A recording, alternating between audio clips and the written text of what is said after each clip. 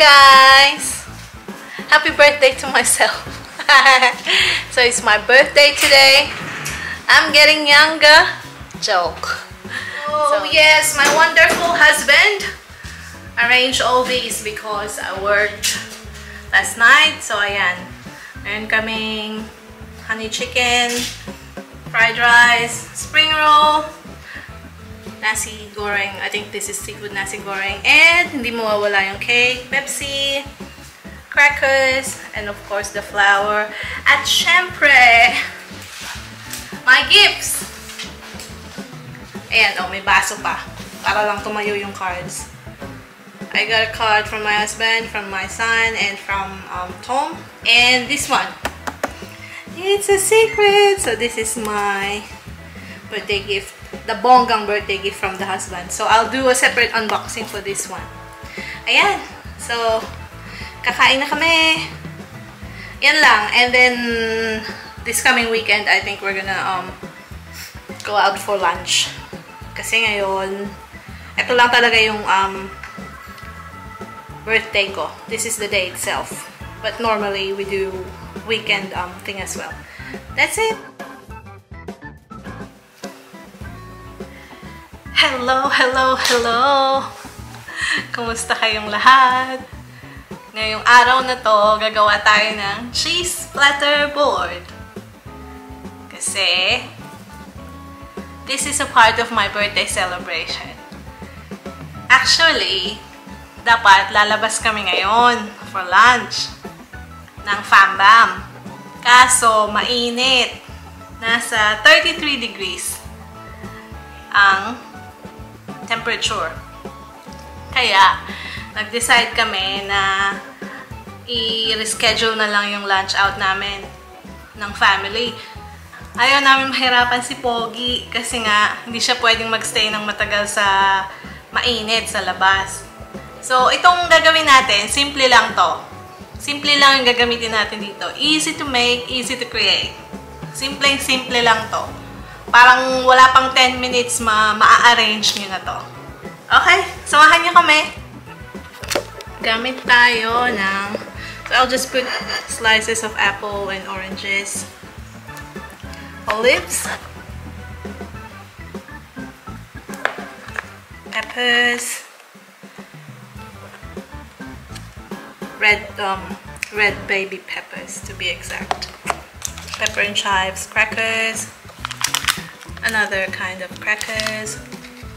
Lagay din tayo ng kabana. Halloumi. Ito, kailangan pang i-fry to. So, ipiprito natin. Salami. Ayan, salami. Hummus. Smoked cheese. Brie. So, okay. So, yun. So, prito ko lang muna yung halloumi. So, ito na guys. Ready na kami for plating. Yung pulo, medyo nangitim na. Dahil pinatakan ko ng lemon. Ayan.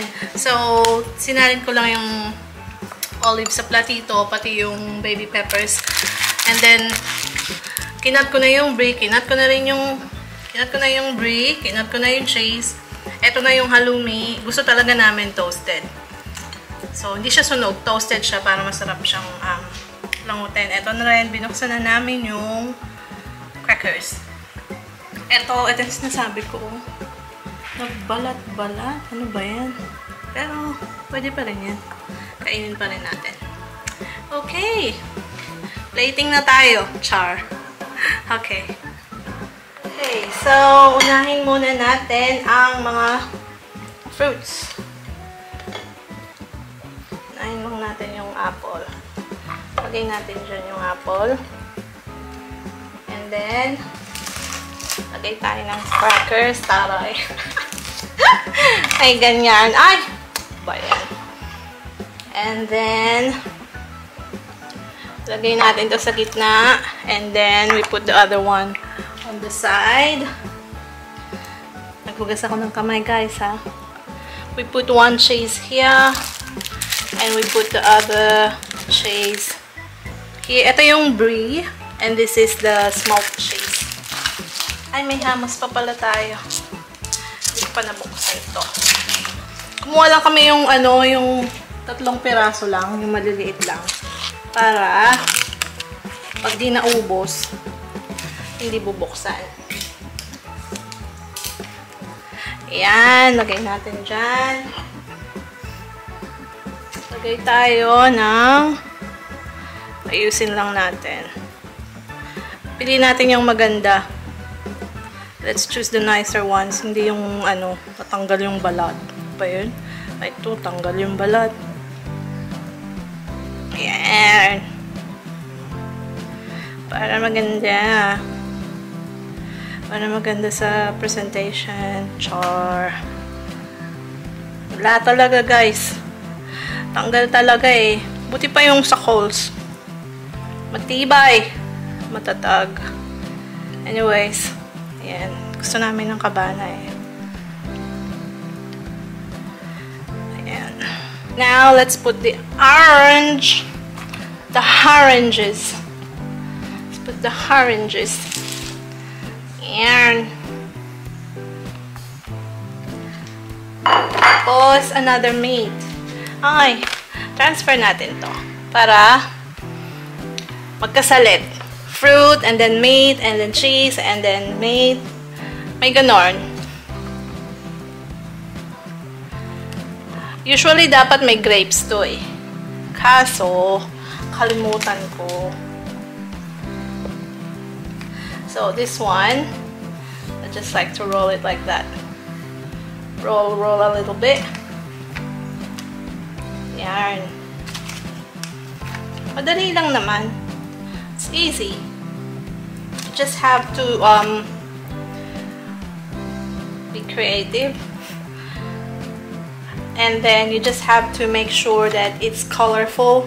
So I have the yellow, I have the red, I have the green. Ganyan. And then we have the other cracker. See, this is a square cracker, this is round.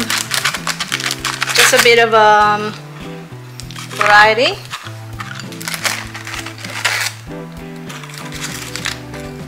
Yan.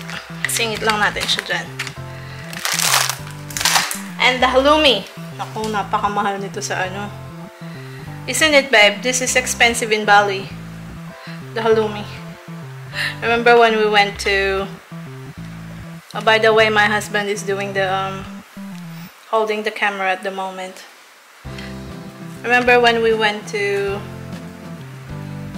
What's the name of the place? Yeah. Pawn cakes. Pawn cakes. $5. 2 small pieces only. I think, yeah, it is expensive. But is it expensive here in Australia? Yep. So halloumi is expensive pala.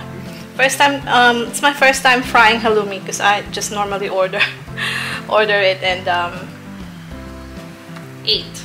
So I don't know how much, but though, how much did we pay for this one? Maybe $5. $5 for a tiny Yep. tiny serving. Yep. Ayan na, guys. Alright. Look at this. So, just quick. Easy to make. It's easy to make.